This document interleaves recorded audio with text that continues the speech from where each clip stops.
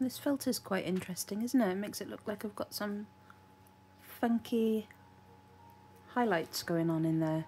I am filtered. I am still rough. So I thought I'd give you... I was going to do a podcast before Vlogmas, but to be honest, I haven't got much to show you anyway. And I'm still so ill that like making a whole podcast and everything, I'm just exhausted. So what I'm going to do instead is I'm going to tell you about Vlogmas and what is hopefully coming up, and then do a little health update and life update at the end in case you want to skip it, but things are not great, to be honest.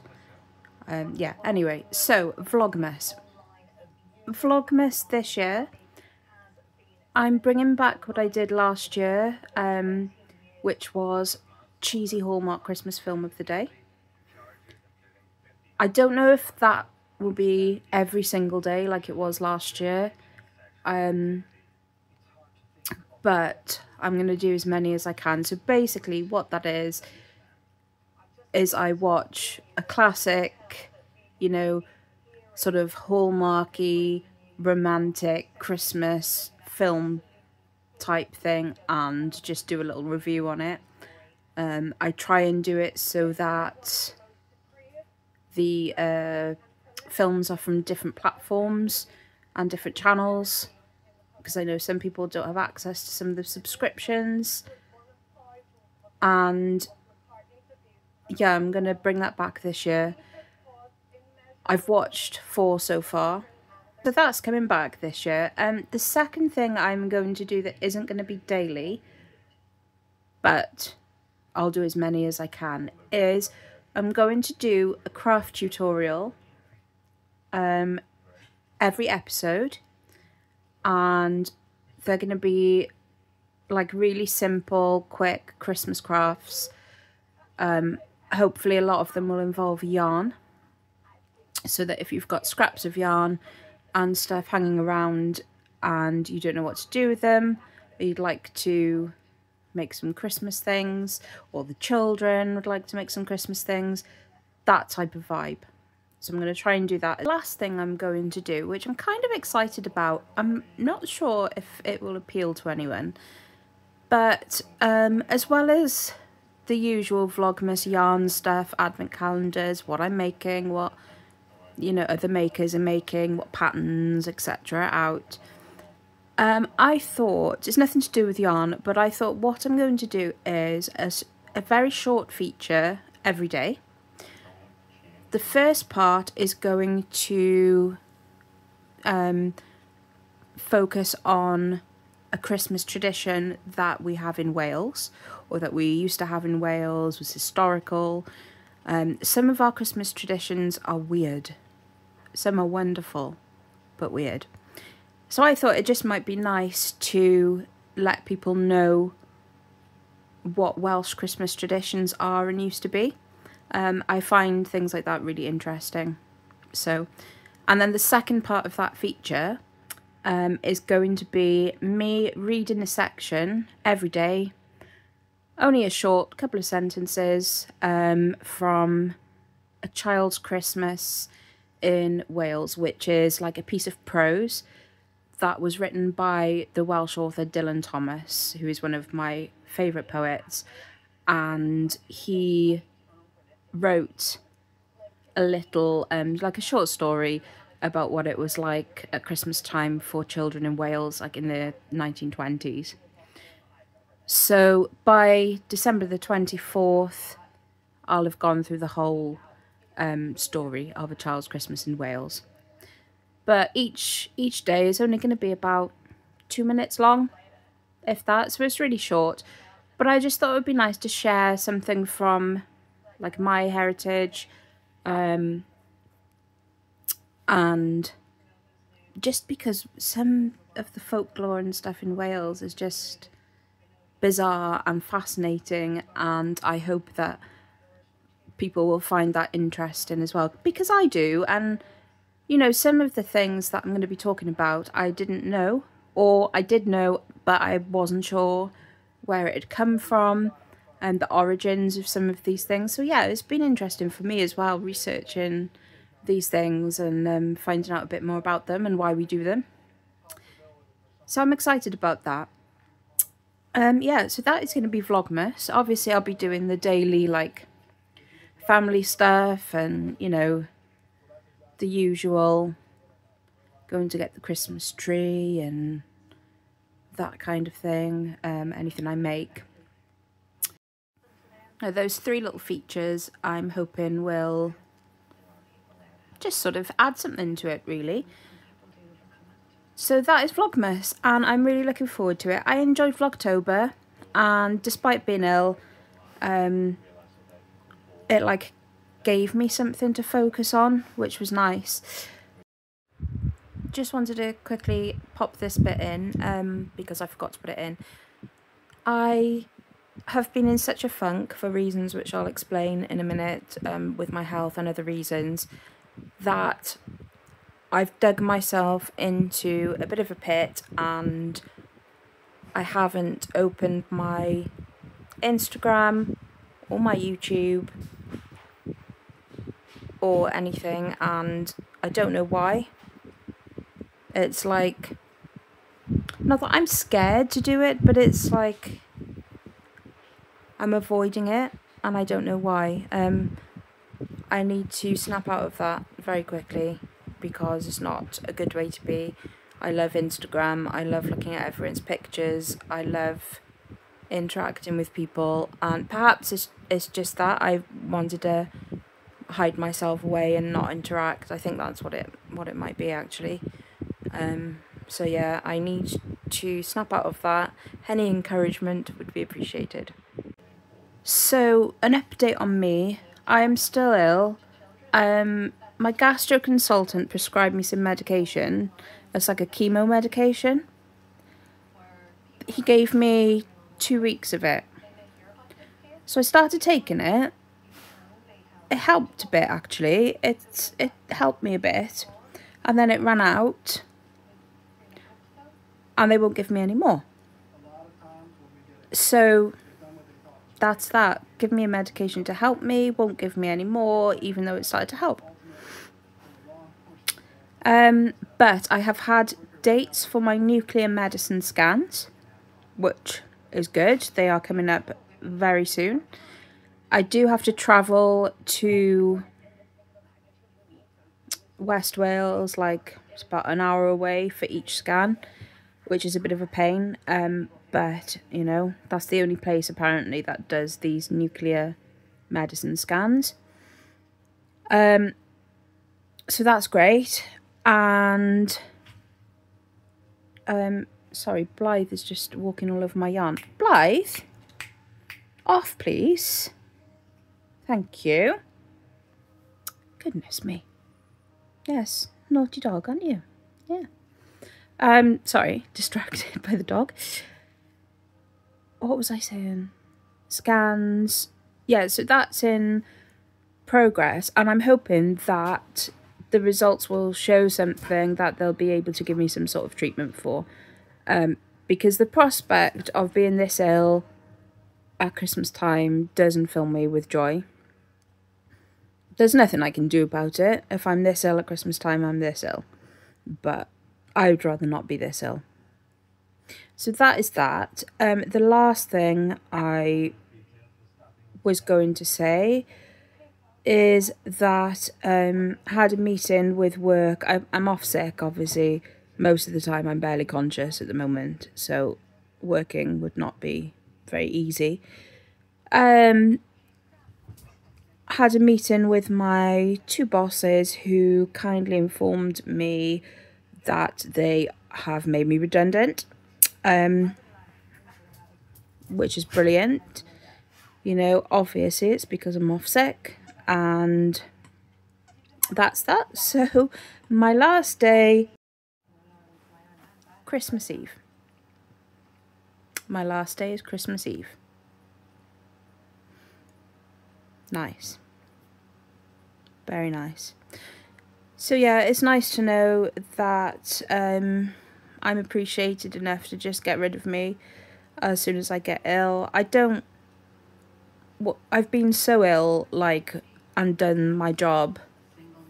I'm disabled, you know, like I just work through it, but it's a bit hard to lecture and teach and be live with students when I'm fainting all the time.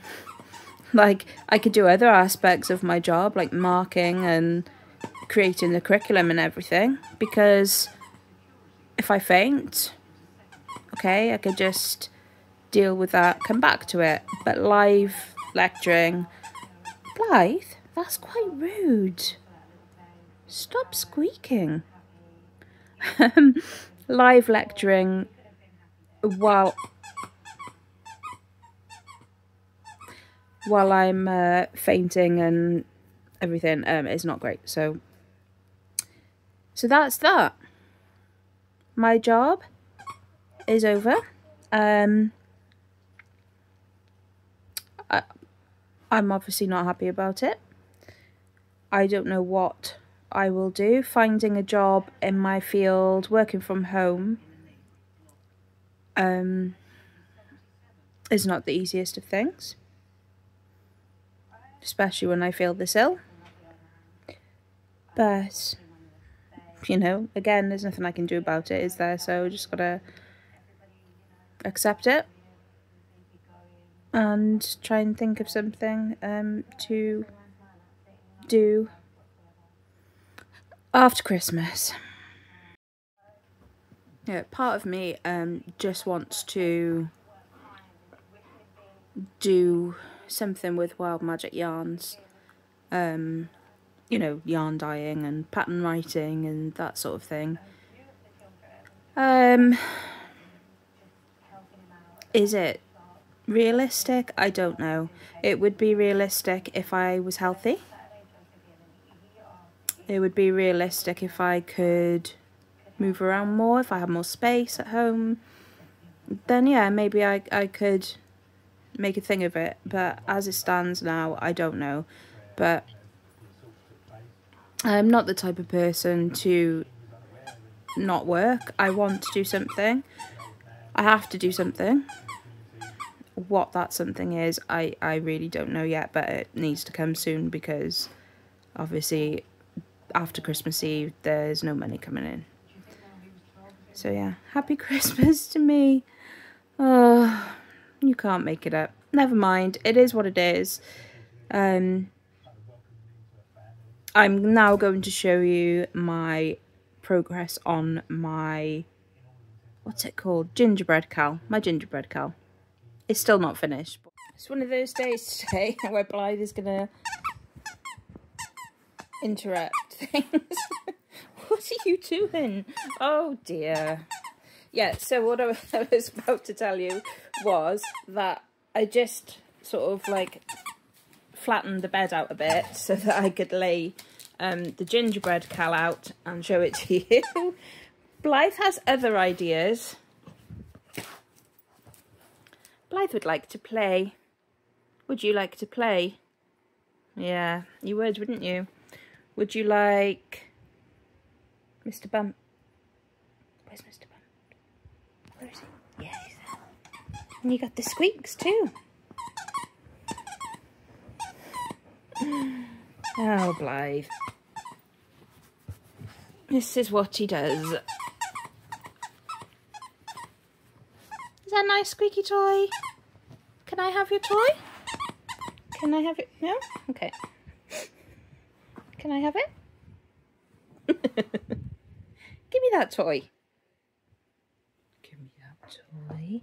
He loves being teased. Give me that toy. Yeah. Hello.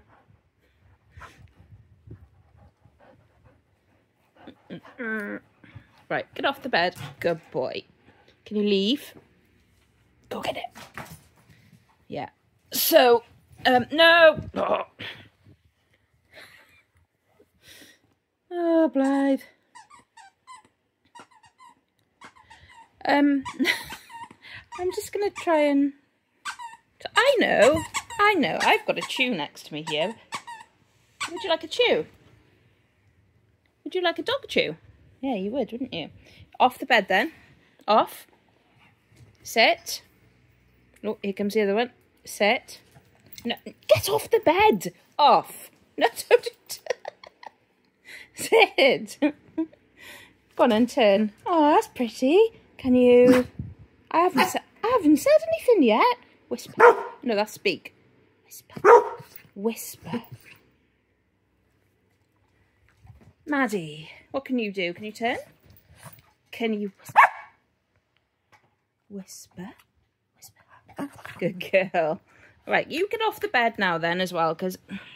So, this is my gingerbread quilt so far. And as you can see, it is all joined together. The middle panel is done. The decorating is done. Focus, please. I've done the gingerbread house decorations in sparkle yarn. So that big central panel is the gingerbread house, and then the surface crochet of the lights, which I really enjoyed doing. And then you've got these peppermint swirls in each corner, the Christmas jumper panels with the stripes, and then going all the way round. Got this gingerbread and icing border. That is going to have like gumdrop bubbles all the way around, but I thought I'm going to leave those to last because there can be those sort of things, because I can just do those as and when, and I would quite like to get the border finished first. So I am on, after these 3 border colours, there's another row of the pale peach, and then one more row of like this pale green, and then you do a fringe all the way around the outside. It's like a twisted fringe, and I haven't done one of those before on a crochet blanket, so I'm hoping that it doesn't take forever, but it's actually really big. Like, this is a king size bed, and it, you know, pretty much covers like nearly the whole width of the bed. It's so Christmassy, isn't it? So Christmassy. I'm really pleased with it. I used Yarn Smith's Create yarn to make this. It looks like I'm going to have a fair bit left over as well. Maybe I'll make like a cushion cover or something to go with it. One of those might be nice. Like one of those as a cushion, or maybe like that central panel. Yeah, so it's nearly done. I am working on the Gansey jumper as well. That is my main priority, not this. But I'm thinking today, if I manage to get the border done on this, then like I say, I can just do these little bobbles as and when. I've got 5 minutes and I fancy doing a few. And then the ends, I sewed all the ends in on the back. Maddie, get off it. Rude.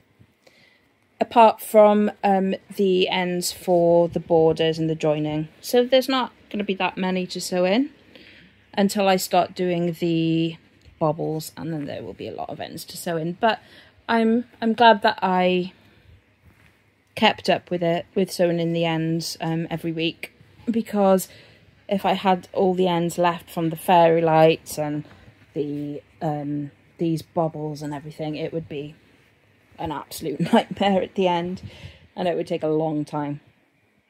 But it's nice, isn't it? It's very festive indeed. I was going to say something else, and it's completely gone from my brain what I was going to say. Blythe is now throwing toys at me. Okay, because he's finished his chew. Have you finished your chew? Where's your toy then? Can you get Mr. Bump? Can you get Mr. Bump?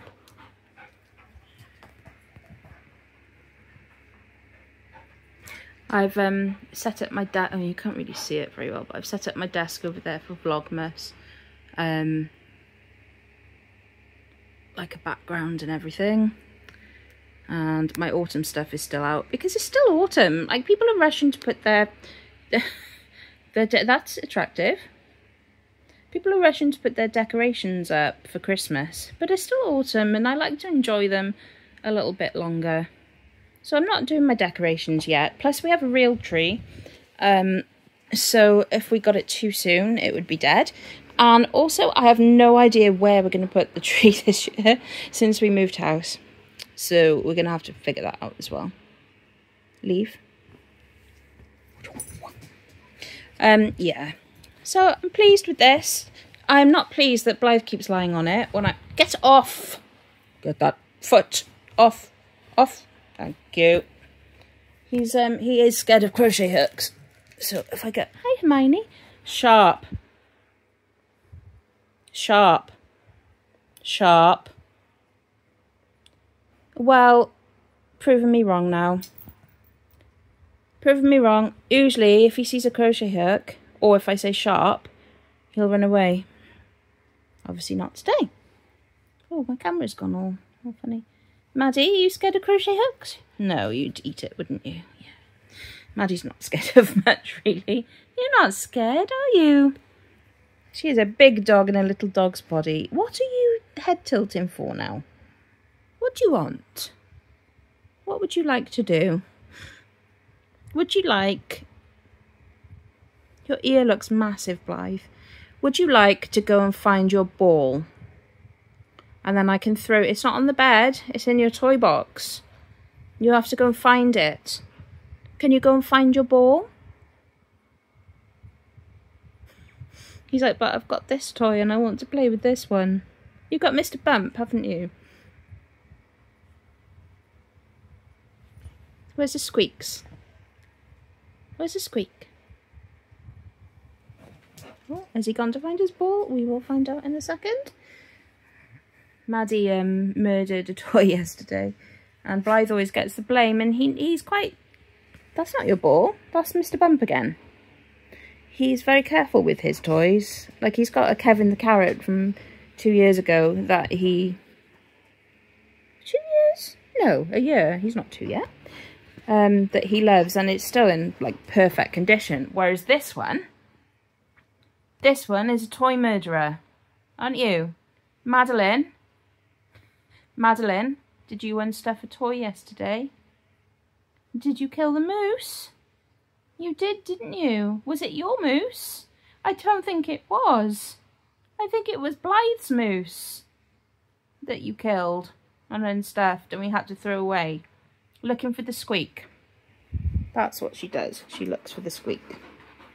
But I'm not throwing it unless you give it to me. Leave. Goodbye. I have waffled enough. Oh, that's what I was going to say. This blanket that Maddie is lying on is the Attic 24 Dahlia blanket from a good few years ago. It was one of the crochet alongs, and like, it has been very well used, washed and washed and washed, tumble dried regularly, and it's still looking pretty. So yeah, that is the Dahlia. Yeah, so I'm going to go.